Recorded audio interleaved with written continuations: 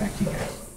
All right, Josh, thank you so much. We're going to go to breaking news now. In Hollywood, Sunset is closed at Stanley Avenue because of a motorcycle crash. Stu Mandel is flying over the scene tonight in Sky 9 to tell us more. Stu.